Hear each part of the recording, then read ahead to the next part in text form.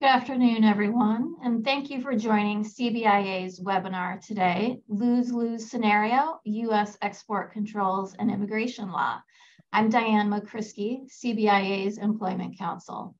So today we're joined by Shipman Goodwin's Alfredo Fernández and Bradley Harper. Attorney Fernández is a partner at Shipman Goodwin. He leads the firm's manufacturing industry team. He's a former aerospace engineer and mainly practices in the areas of international trade and environmental law. He's also a brand new member of CONSTEP's board of directors. CONSTEP is a CBIA affiliate organization which offers manufacturing consulting services. Attorney Harper is joining him today. He's an associate with the firm with the immigration and employment practices. He helps employers and individuals navigate the U.S. immigration system, including employment matters, discrimination, and retaliation claims. So with that, I'll turn it over to Alfredo and Bradley. Welcome, gentlemen.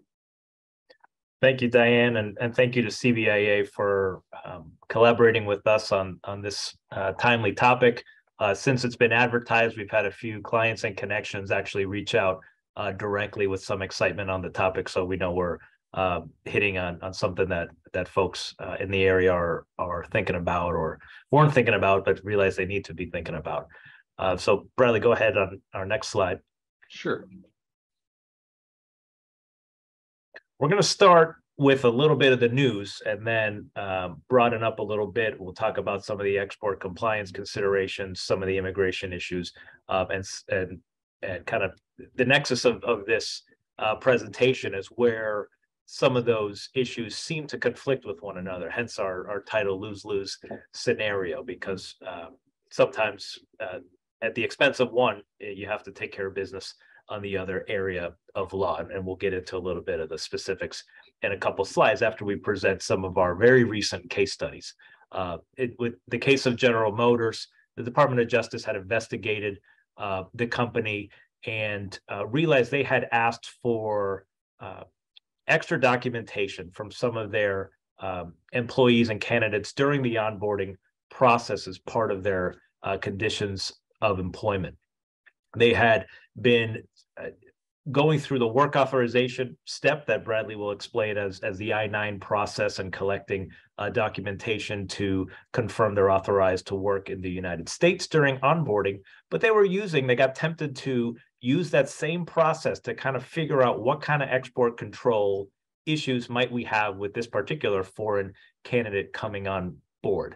The blurring of those two processes, the I-9 work authorization and export controls and internal compliance steps, ran afoul of the anti-discrimination provisions of a law we'll discuss called the INA.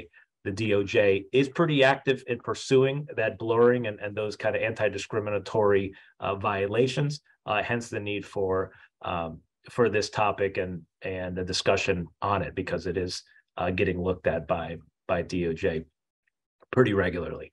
In this case, GM had to pay a pretty large fee here, $365,000, but beyond just the penalty, which for GM, it is a sting, but it's not a company breaker. They have other remedial non-financial measures, including required policy updates, internal training, new reporting and monitoring. So some of the non-financial steps of their settlement here might actually be more of a pain point for GM in this case. Next. Somewhat similar story, little bit different facts, smaller company called American Cyber Systems, Inc. It now goes by Innova Solutions. And in this case, DOJ, under the same law, found the violation of those anti-discriminatory provisions, but in a different way. In this case, ACS had been posting for job positions and flat out saying only U.S. citizens or green card holders, legal permanent residents, can apply. And they were doing that because the job required access to export controlled technical information. And they wanted to weed out whether intentionally discriminatory or not doesn't really matter. They used that posting and the language to weed out potential candidates that would require extra scrutiny from an export compliance and licensing perspective. That is pretty clear cut a violation of the DOJ's prerogatives under the INA, and turned out to be a violation.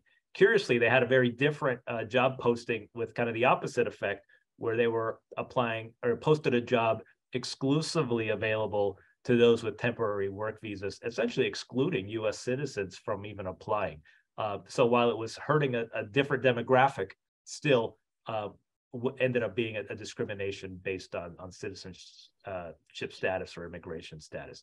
In this case, the penalties were comparable to the GM result. The numbers were, of course, smaller for ACS. I don't have the exact penalty number, just given the size difference of the companies, but similar required monitoring, record keeping, and you're on, this company is now on DOJ's radar for potential immigration and citizenship discrimination issues. So even though there is a financial piece, there's also a non-financial piece with these settlements that can sting for some years to come.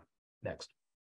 So companies are faced, and this is our conundrum here, they're faced with making sure they're not inadvertently bringing on foreign folks that would have access to sensitive technology controlled by export requirements. And they're also looking to not discriminate here. So a policy to phase out or screen out some of these foreign candidates from these job openings seems like it would make sense from an export compliance perspective. As we just showed you, though, GM, ACI, ACS, and others have can tell you firsthand experience with their settlements that policies that are too harsh on who they're screening can end up violating federal anti-discrimination laws, even if you're dealing with ITAR specific type rules. And we'll get into what some of these acronyms like INA and ITAR actually mean. Apologies for using too many acronyms before we've introduced them. This leads us to what we call the compliance conundrum. It leaves companies between a rock and a hard place. And my sheep here is my favorite slide on the deck because it's cute, but the issue is not cute. The companies are kind of in this tight spot. I need to avoid discriminating against my potential candidates, but I can't just let anybody in because I have ITAR or EAR or other export type requirements that I can't violate in terms of the data they would have access to as one of my employees. So just by transitioning here as a bit of a quick primer on some of the export laws and regulations, presuming there's at least some familiarity here without getting into necessarily the full 101 overview, there are two general sets of regulations that control exports in the United States. There's the Export Administration Regulations, or the EAR. These are controlled by the Department of, I think I got some information switched here. The EAR, the ITAR should be the first one there. I think in editing, we just did that. So switch your logos and your blue text. The ITAR is the one that controls the military items and tech, and that one's controlled by the Department of State. We'll fix the slides before we send them out. And the EAR is the one that controls the dual-use goods and technology.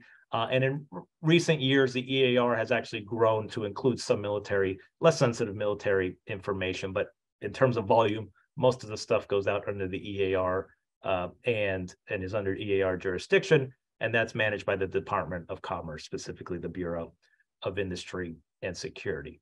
Next. Getting export compliance wrong is costly. We see it. It's been a very active enforcement phase in the last 18 months or so with very significant export compliance requirements. With the Russia-Ukraine thing has added a unique way of export control considerations as well. So getting it wrong can really hurt a company, small, medium, or large.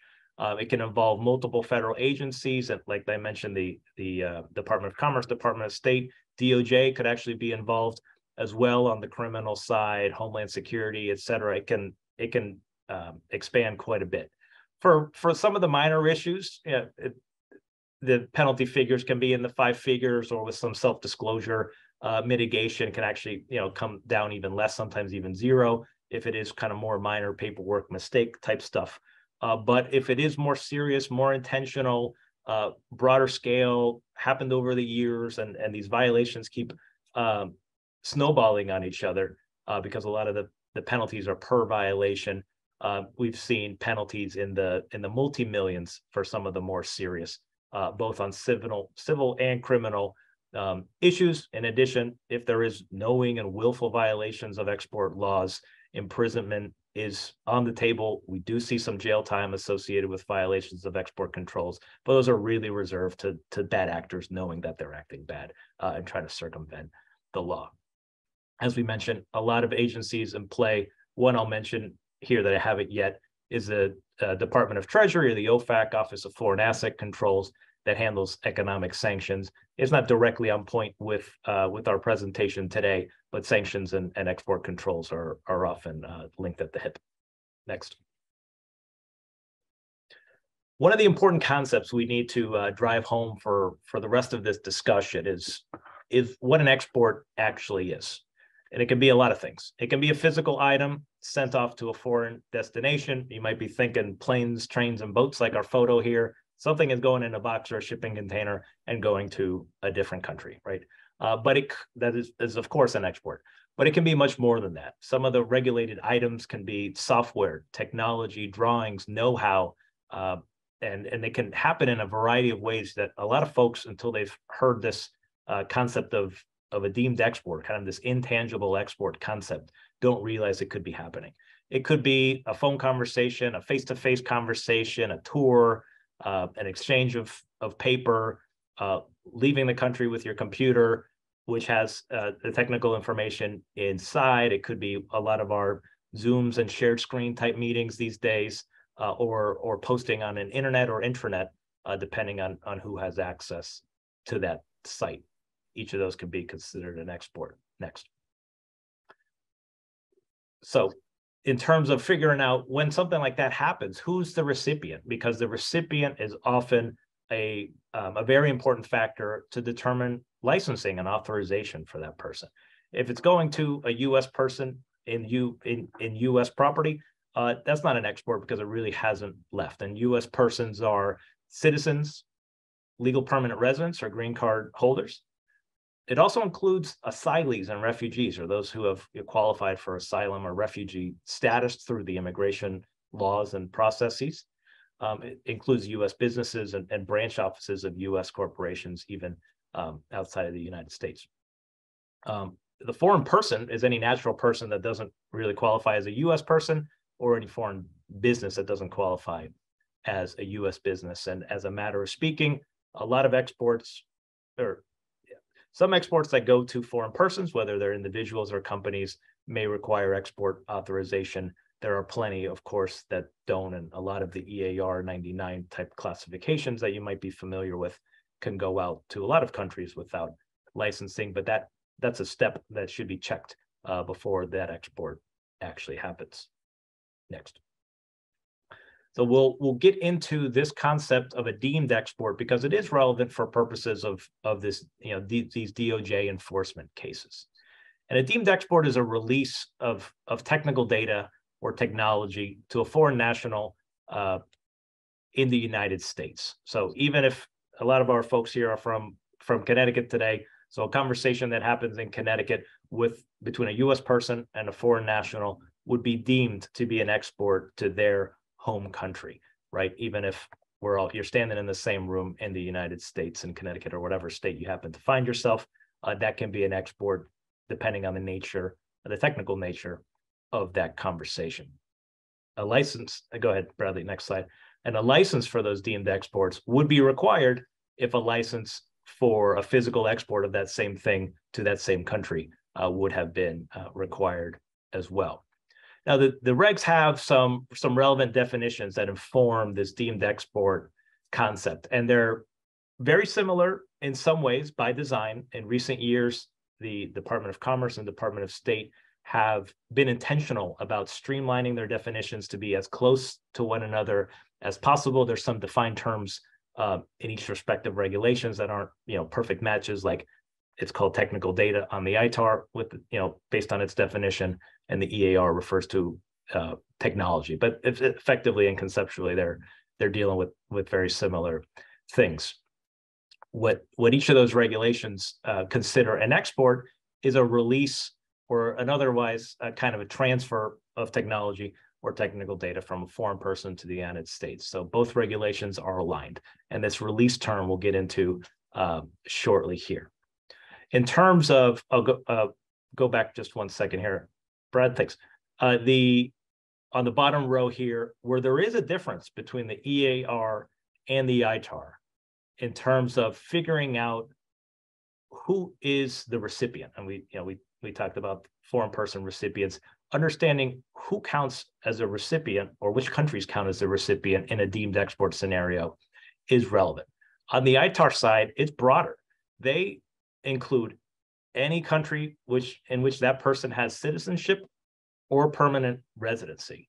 On the EAR side, it's a little narrower. It's only that person's current citizenship and residency or permanent residency country. So EAR provides a little more flexibility. ITAR requires a little more digging that in certain cases that can be potentially problematic on the onboarding process. And then another similarity here, the concept of release for purposes of an export matters, because if there is no release, there is no export, which we've relied on in certain cases where the question has come up. Here, that release amounts to visual or other kind of inspection by the person that reveals the technical data or the technology to that foreign person. And it can also include an oral or written exchange with the foreign person in the United States or abroad. So if you're, for one of the examples they use, if you're giving a tour and you just blaze through, a factory line without stopping and without any foreign person really having any material way to inspect visually or otherwise, an ITAR product that may be on a machine, you got a pretty good argument that there really wasn't a release of ITAR or EAR controlled data in that case, because it was so fast. Nobody really had any way to scientifically capture that type of release of technical data or technology. And in many, in our experience, many of our manufacturing clients don't have a very clean, delineated facility between ITAR products or EAR products. They have one machine that has to work on whatever part. It's not like they have the same machine on the ITAR side of the factory and the same for the EAR side of the factory. That's just not a reality for most companies we've been dealing with on some of these issues. So they're just dividing it all together in a factory is just not a practical way. But some of the questions are, if somebody has to walk through the facility, what am I looking at in terms of what's actually being released? And of course, some of that's fact specific. Next slide. So as we wrap up the export portion of this presentation, it is important from a compliance perspective for the employers or the companies here to determine, is an export license going to be required before deemed exports actually happen when I'm bringing on a foreign person? That comes down to really four factors. And before I get into those four factors, a non-U.S. person, for the most part, we're talking about employees here today, but it could also be a contractor that's brought in for a temporary project. It could be a student intern that's here for a couple of months. It could be a visitor to the facility, potentially like a potential vendor, a potential partner, or just a member of the community, et cetera. It could be, you don't necessarily have to have a contract with the person you're doing to have a deemed export at the facility. In terms of determining what is the licensing requirement for this particular deemed export class that might happen by hiring this person, you'd have to be looking at the classification of your product or your service or your technology. Is it ITAR? Is it EAR? And under any of those, do you understand your classification numbers for each of those? Because it can play a factor in whether a license is actually required. Understanding the destination. Here in this case, nothing's actually going into a box and going anywhere. You need to look at that individual's personal information to figure out what is my destination from an export compliance perspective and kind of a compliance preventing an unauthorized export step, right? As we mentioned, ITAR and EAR are not perfectly aligned in what that means, but the country of citizenship or residency is very relevant. Understanding the end user, of course, this would probably happen with any kind of onboarding background check and things like that, where you want to make sure your end user is not on one of the prohibited party lists maintained by the OFAC agency that I mentioned, or BIS and the State Department maintain their own similar list, and understanding the end use of a product as well, or technology in this case, making sure the receipt and the release of that information is all above board, in line with U.S. interests, because if it's not, a license would be required, kind of regardless of the above types of categories. If a license is required, and that may be the case, and we support clients through this all the time, employers have to apply to the relevant agency. Sometimes it's the Department of State for an ITAR license. Sometimes it's the Department of Commerce for an EAR license. Sometimes it's both, because the employee would have access to both. And that's a step that would have to happen before releases of those technologies go to that non-U.S. person. As Bradley will explain, that doesn't mean you can't hire them, find other work for them to do, or wall off certain types of technology physically or electronically. But this is where we meet a little bit of the tension between making sure you're not allowing inadvertent exports without authorization versus not discriminating against potential candidates and existing employees. So with that, I think, Bradley, you'll take over. Is that right? That's right. All right, thank you. So Alfredo's kind of walked us through the export control laws that the employers in the two cases we spoke about, GM and ACS, were dealing with. And as you probably picked up on, a lot of those export compliance laws, they involve concepts of non-U.S. persons, of their country of origin, their where's the destination, where's the information going. So it really involves people's citizenship status, their national origin, and their U.S. work authorization. So the DOJ was looking at applying the Immigration and Nationality Act's anti-discrimination provisions when they came down on GM and ACS. A lot of folks, when they hear the Immigration and Nationality Act or the INA, they think, oh, that doesn't apply to me. That's just a set of rules that sets forth the way that people immigrate to the United States or become naturalized U.S. citizens. And that is true. The large chunk of the INA does deal with those sort of immigration benefits. However, it actually applies to all of us on the call. It covers every person that's in the U.S. It has anti-discrimination provisions, and different provisions apply to you depending on the nature of your citizenship and national origin. So first, what does the INA prohibit? So the INA prohibits discrimination with respect to hiring, firing, and recruitment and referral for a fee on the basis of national origin, citizenship, or immigration status.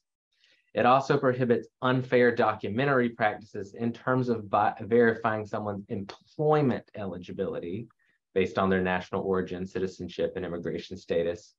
And it also prohibits intimidating and retaliating against people for attempting to file a complaint, testify, or essentially protect their rights under the INA. So who does the INA protect? So again, everybody on this call is probably protected by the INA in some form or fashion, right? The amount of protection we have will vary depending on our citizenship. So the INA protects U.S. citizens, U.S. nationals, lawful permanent residents, which is another word for green card holders, asylees, and refugees from being discriminated against on the basis of their citizenship and their immigration status. But even people that have no U.S. immigration status whatsoever have some protection under the INA, and that it also protects all individuals who are authorized to work in the U.S. from national origin discrimination, document abuse, and retaliation for trying to protect their rights under the INA. So the INA doesn't always apply in every case. So for very small employers, folks that have 3 or fewer employees, the INA doesn't apply to you. That doesn't mean it's a discrimination free for all, however, because There are also other acts that protect folks from discrimination, including the Civil Rights Act for 1964. And if a particular discriminatory act is covered under the Civil Rights Act of 1964, then the INA doesn't apply. And without getting too deep into the weeds, that would cover things such as race discrimination, gender discrimination, right? In addition, the INA doesn't apply where the discrimination based on citizenship occurs in order to comply with other legal requirements. And examples of those other legal requirements are where an employer discriminates on the basis of citizenship because they're a federal contractor and their contract with the federal government requires everyone on the contract to be a U.S. citizen, or if the Attorney General has issued an order that requires certain positions to only be held by U.S. citizens. Yeah, Bradley, let me jump in here and clarify that the DOJ and I believe the Department of State have explicitly said export compliance under kind of a regular manufacturer type or exporter status is not this third bullet. It's not a legal requirement to have only U.S. persons or you know, for ITAR registered companies. So some folks were leaning on that as the way to do the screening. It's been clarified pretty clearly. Don't try to use this legal requirements hook for kind of your basic exporting manufacturer as the reason. Right. We'll get a little bit deeper into that one, but that should be a key takeaway today. The export compliance control laws do not require employers to limit the folks they hire to U.S. citizens. You can't have behind that. That's not what the law says. So don't take away that third bullet in that regard. We'll get more into what the ITAR laws actually require. And finally, the INA doesn't apply where a person or an entity prefers to hire a U.S. citizen or U.S. national over a foreign national if two people apply and the U.S. citizen is at least equally qualified to the foreign national. It's a-okay to prefer hiring a foreign or a U.S. worker in that case. So what happens if you don't comply with the INA? Well, as we saw, GM and ACS can tell you it can cost money and it can cause a lot of headaches. So a court can issue a cease and desist order, and that cease and desist order can require all or none of the things that we're going to talk about. If an individual was discriminated against in terms of they weren't hired for a job or they were let go for a job on the basis of their national origin, citizenship status, then the employer can be required to hire that person back or reinstate them and may be required to pay them back pay for the time that they were out of work. An employer may be required to post notices on all of their work sites that alert employees to their rights and the employer's obligations under the INA. And an employer may be required to take on an education and retraining program for all of their recruiting staff, onboarding staff, hiring managers about proper procedures for verifying an individual's eligibility to work in the U.S. while also complying with anti-discrimination laws. And in terms of money, a court can not only level civil and penalties that can add up to tens of thousands of dollars for each victim, but they can also make the employer pay the attorney's fees to the prevailing party. So keeping this in mind that employers may have to comply with export compliance laws, but everyone has to follow the INA's anti-discrimination provision, what are employers who are subject to export compliance law supposed to do to make sure that they balance their obligations under both of those laws? So with these recent cases from GM and from ACS, the Department of Justice has given employers some helpful guidance. They've actually issued guidance several times throughout the years. It's been pretty consistent throughout the years, but the latest guidance in the form of an employer fact sheet is actually pretty straightforward. So there's a form, and we've got it linked here. We'll be sharing the slides, so you can download this handout if you want to keep it on your desk or share it with your hiring team. But the DOJ, they have a bullet point fact sheet that walks through ways that employers can comply with both their obligations under export compliance laws and with the INA. So what are some of the takeaways from the Department of Justice? So the first option is kind of a keep it simple option, right? Just meet in the middle. So it's important, Alfredo touched on this when we were talking about what the INA does not prohibit. But again, what the export control laws do not prohibit. The U.S. export control laws don't limit the categories of work authorized people that employers can hire, meaning they don't limit employers who are subject to export control compliance laws to only hiring U.S. persons or U.S. citizens. That's because if a U.S. employer hires someone who's not a U.S. person, there's a mechanism for them to apply for an export license if that person's position is going to require them to have access to information, materials, technology that will be subject to export compliance laws. On the other hand, the INA, for all of its protections against discrimination, it doesn't require an employer to hire someone who doesn't have authorization to work in the U.S. So if you kind of put these two laws side by side, there's actually kind of a happy place in the middle. This means if you look at the INA, that doesn't require any U.S. employer to hire someone who doesn't have authorization to work in the U.S. And the export compliance control laws allow folks who do not have U.S. work authorization to apply for a license that would allow them to have access to information that's protected by export control laws.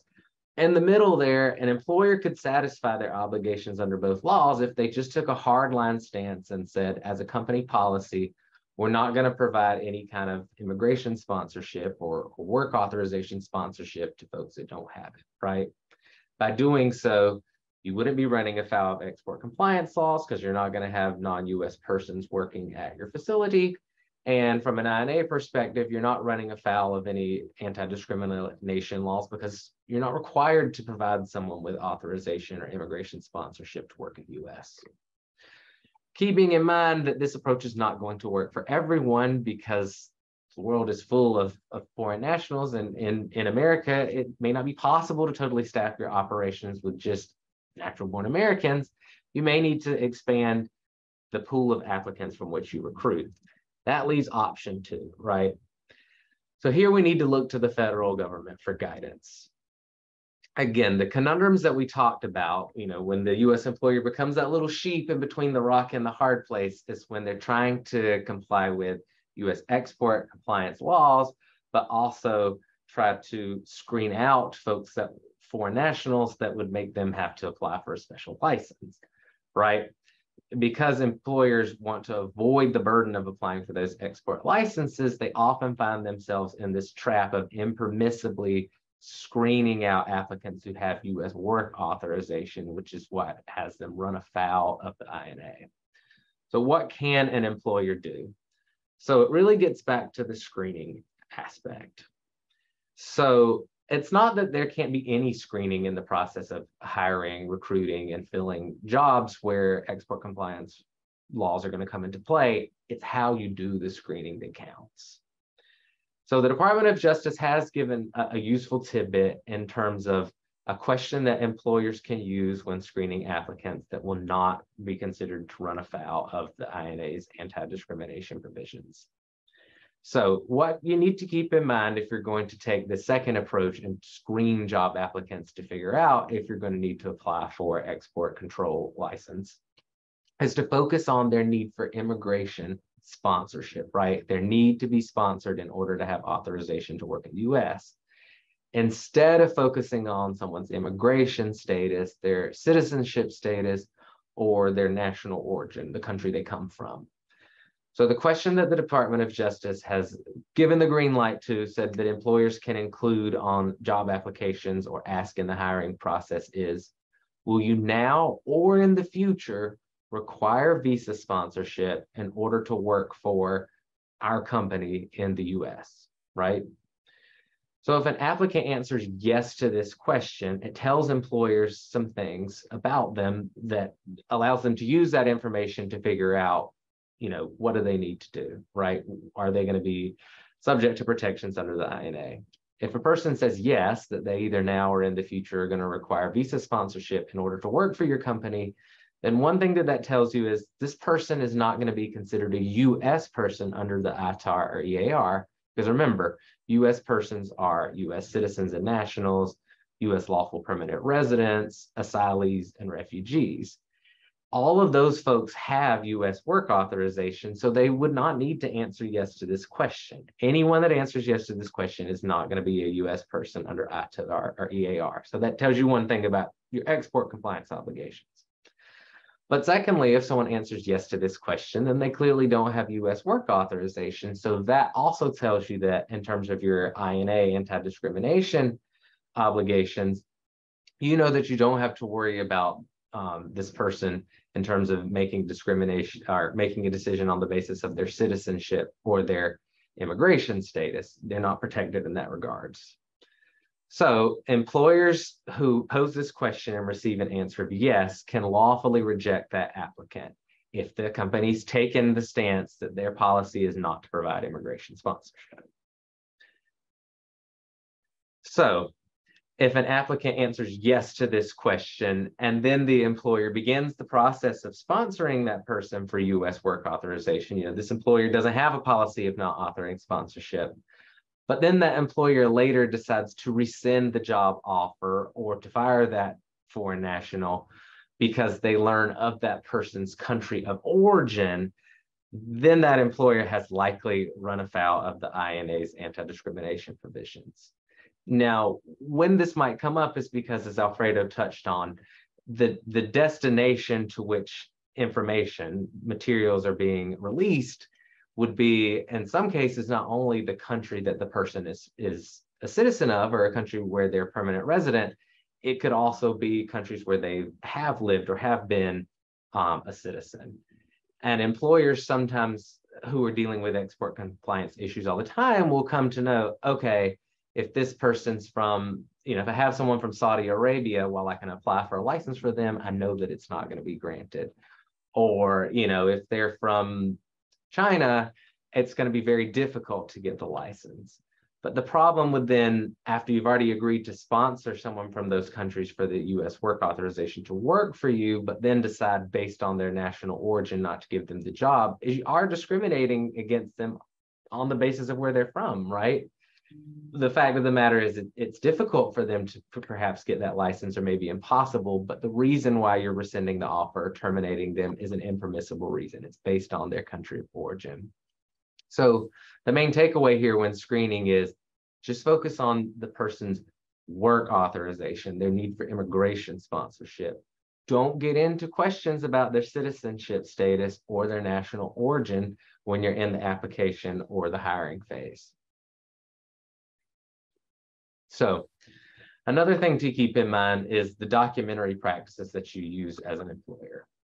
So again, one thing we discussed through the lens of the GM case was GM got into trouble because they were impermissibly trying to combine processes in order to both establish someone's U.S. work authorization, but also to figure out whether that person was going to be a non-U.S. person under U.S. export control laws.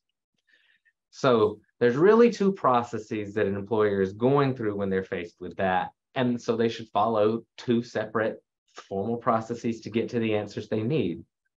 So one process that every U.S. employer should be familiar with, because all U.S. employers have to go through it, is the I-9 process, right? So the I-9 process serves for one function only, to establish that someone has authorization to work for you in the U.S. The way it works is the employee is given a Form I-9. On page 3 of at least the current version of the Form I-9, there's a list of documents that the person can pick from. It's like a menu. They can pick one document on there or a combination of documents, and it'll satisfy their ability to show that they have U.S. work authorization. Employees get to make the choice of what documents they're going to pick off of that menu or list, and employers have to accept them as long as the document or combination of documents is actually on the menu. However, with export compliance assessments, that serves a different purpose. That doesn't have anything to do with whether a person is authorized to work in the U.S. The purpose of an export compliance assessment is to figure out, can this person have access to certain information, materials, technology while they're working in the U.S. So employers here need to ask for specific documents, and the documents that a person presents during the I-9 process to establish that they have U.S. work authorization may not at all be helpful for an employer who's trying to perform an assessment of that person's need for an export license. So with the export compliance assessment, an employer can ask employees for specific documents because they need to establish that person's citizenship and immigration status. They're not establishing their U.S. work authorization. When an employer is going through an export compliance assessment, they should also make it clear to the employee that the term, they're trying to determine if they're a U.S. person, and the term U.S. persons covers more than just U.S. citizens. And perhaps most importantly, the employer needs to make it clear to the employee that the purpose of the export compliance assessment is to determine if that employee needs special authorization in order to access materials that are deemed exports or covered by the export control laws. It is not being performed in order to determine if they're authorized to work in the U.S. So another thing to keep in mind is, how you store documents when you do these two distinct separate processes, right? The I-9 process and the export compliance assessment process.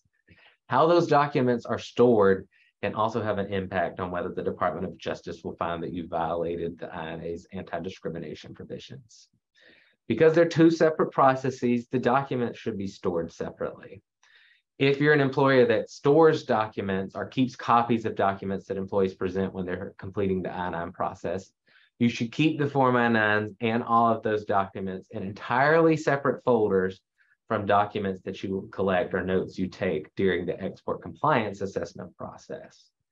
So to that end, the files and documents in your I-9 folder shouldn't have any notes on them about whether the person's going to be subject to export compliance rules. It shouldn't have a note that says need to apply for export control license, right? None of that should be on there. There shouldn't be any type of annotations that have anything to do with that person's citizenship or national origin, because it doesn't have anything to do with the I-9 process. And again, our friends over at ACS can tell you that it's not just the hiring and onboarding process that can cause trouble. It's how you even advertise a job, how you recruit for a job. So in the case of ACS, they got into trouble because they were including language in their job openings that either limited it to non-U.S. workers or limited it strictly to U.S. workers. That's going to run you into trouble to have those kind of limitations in your job postings. So probably the best rule of thumb that you can take away is don't state in your job applications or have hiring managers tell applicants that because a particular job involves export control regulations, you're only going to hire people with specific citizenship or specific immigration statuses, or people that are only from certain countries. That's a no-no. That's not what the law says. So you shouldn't advertise jobs in that way. You shouldn't have your recruiting or hiring folks spreading that misinformation. Don't hide behind ITAR or EAR as a reason to limit who can apply for or can be interviewed for a job. So finally, what are the main takeaways here? So a big takeaway is figure out an appropriate export compliance management program for your organization, right? Do you have jobs that are going to be subject to export compliance laws? Is a great place to start. If nothing in your line of business involves export compliance laws, consider yourself lucky. It's made it that much less complicated to be an employer. But I suspect for everyone on the call today, that's not the case. So figure out, do all the positions that you have involve export compliance, in which case you may need to have a policy that applies across the board? Or are there really only certain roles that even involve export compliance, so you can have a more tailored approach to how you recruit for those jobs, hire for those jobs, and onboard people into those jobs? Second, talk to your recruiters, your onboarding folks, your HR folks, figure out what they already know about the law and educate them. Implement regular trainings to keep them abreast of the law and remind them of their obligations under the law, and consider circulating the takeaways from the DOJ on the handout that I mentioned that came out in April. And finally, if you're going to post a job opening for a position that requires export controlled information, meaning you're getting ready to recruit for that position and fill it, consider talking to counsel, whether that's Alfredo, to me, an employment law attorney, to figure out how you're going to adequately screen to figure out whether your candidates have U.S. work authorization, and then separately determine whether they will need special export control licenses or dispensation, so that you avoid any penalties from the DOJ or any of the other departments that we discussed. So, and if you do want to contact us because you're getting ready to hire someone for one of those jobs that's subject to export compliance laws, here's our contact information. You can find us on LinkedIn. You can find us on the Shipman and Goodwin website. And now we'll open up the floor if anybody has any questions for us. We appreciate you coming today. Thanks, Bradley. I want to make a point too on your, I think, last substantive slide, if you could head backwards for us. Here on the first checkbox here, part of the export compliance management program might include the use of what's called technology control plans. And that means some kind of written document that outlines how you are going to prevent unauthorized exports for a particular employee who already hired. There's no requirement to do the export compliance assessment on day one or day zero before they actually start, right? If you have enough of a control plan for any non-U.S.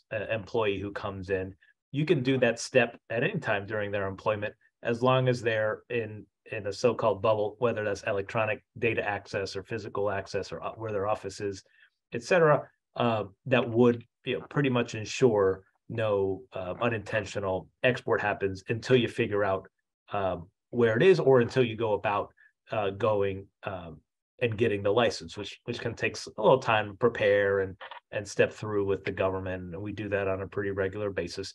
A lot of our clients know that they're going to need the license, hire folks from an affiliate in a foreign country anyway, is kind of in an expat status, and we'll have a technology control plan for them for 2-3 months until the licensing comes around, and then they have much broader leeway in terms of what kind of internal electronic access they have within the company, and then kind of where they can walk from a facility perspective, even including sometimes this conference room's unavailable to them because they have to cross through this work site, and there's drawings on the wall or whatever for whiteboards and things like that. So some conference rooms, for example, are completely blocked off until the license kicks in. So things like that would be part of a compliance management program, but specifically tailored to that person, where they sit, what they can do based on their country or whatever it may be there. So I see we got something in the chat.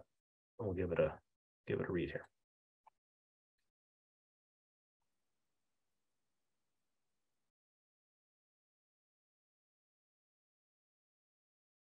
So we had a question on how difficult it is to get deemed export licenses. This company in particular has hundreds of ITAR parts, and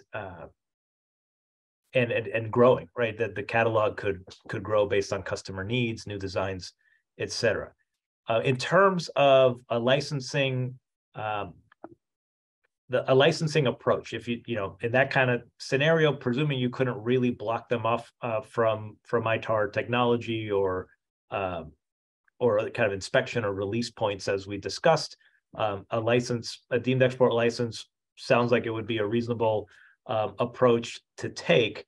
I'll put it this way: I've never had a deemed export license rejected. Finally, like sometimes it iterates a little bit. They want to add a little more information here or question a couple points we put, but eventually we get it. And then that individual is good to go for the full breadth of ITAR work. And we would describe this company supports the F-135, the F-414 program, the F-100, or whatever it may be. And this is the type of product we make. We're doing cases, we're doing vanes, we're doing afterburner case, parts, whatever. And those are just happen to be aerospace examples, but given recent work. But if you describe the universe of data that they are likely to see or need to see based on their job needs, explain a little bit about their qualifications for this job, and et cetera. And we've been able to essentially get an ITAR license that covers anything that would have been under the existing programs. And my examples again, F-135 vanes and blades and whatever. And then it doesn't really matter if you add a new part number every week, because it's in that umbrella of scope. We've got another question here. This kind of verges more on the employment law side. So if we hire a non-U.S. person and keep them in a bubble until the export license is granted, but the export license is not granted, do we have the legal right to terminate them at that point? So this is where it gets tricky, and you definitely should think about picking up the phone and talking to an attorney. So the Department of Justice, they take a strong stance that folks should not be fired on the basis of the export control laws, right? Because they're worried about them being fired on the basis of their national origin, and they really want everybody who's got U.S. work authorization to work if they want to work. So it really starts to hinge on a lot of fact-specific questions as to whether it's going to be safe to terminate this person. So one thing you mentioned is the bubble, right?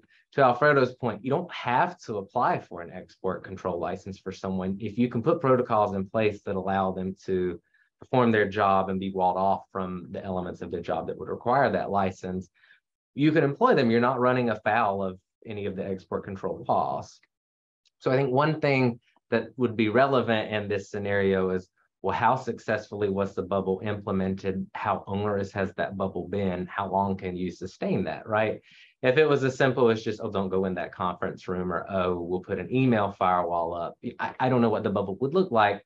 The Department of Justice may not deem it okay to fire that person because you've already figured out a workaround to allow them to do their job without running afoul of the law. However, on the other hand, if every single element of that person's job really requires them to have access to materials or information that's all going to be subject to export control laws, you might have a stronger argument there. Now, my guess is you probably couldn't have even kept the bubble going while you were applying for the license, right? But those are the kind of fact-specific things you would want to look at to figure out, is the reason I'm terminating this person because they can't do their job, because I can't get the license they need for them to do their job, or can they do their job and I just don't want to deal with the bubble that I have to keep up with because they didn't get the license, right? So I wouldn't immediately fire someone just because the license didn't get granted. I'd call an attorney and walk through all the facts to figure out, do I have a defensible position to take that will prevent me from running afoul of the INA? That's right. And there's no one size fits all answer to that. And one of the things to consider is in the posting for the job, or if you have a written job description, carefully describing the fact that the job will require export authorization for ITAR controlled parts, not in a way that is discriminatory as to what kind of candidates they can and can't hire the company, but making it clear to that person, this is an essential element of my job before I even applied, or it's described during an interview type of process. And obviously it's a delicate walk to not get into this squishy area we've just spent 54 minutes on. But if it's a very fact-based and in a non-discriminatory factual sentence, that could help support a case for termination if the employee was aware ITAR licensing would be required, an appropriate technology control plan bubble was implemented, the company in good faith invested the resources to put together a license application and try to get them authorized, and the U.S. government, for whatever reason, whether it is their national origin country or something about their history or their passport activity based where they've been in the last 10 years, something feels uncomfortable for the licensing agents and they reject it, and it's just an irreconcilable path to get them a license. They're not getting one, even if they're work authorized, et cetera. That's a pretty good case, and I'm not an employment lawyer. Bradley would kick me under the table if I get too far. But that you're building a pretty good case that your hands are tied. You can't do your job, and the foreign government isn't giving us the license to let you do the job. So what more can we do? Presuming there's no alternative kind of non-ITAR, non-export compliant type of role that their skill set would support. So it is very fact specific. It is very documentation specific, but there are probably some best practices we could think through. Well, thank you for those questions. If we'll hang around for a couple more minutes, but if there are no more questions, we appreciate you tuning in and listening. And Brad, you can put up our contact info one more time for folks in case they need to jot that down. But we're happy to field questions offline after this and help you talk through some of these tricky issues. Okay. Hearing and seeing none, I think we'll go ahead and wrap it up.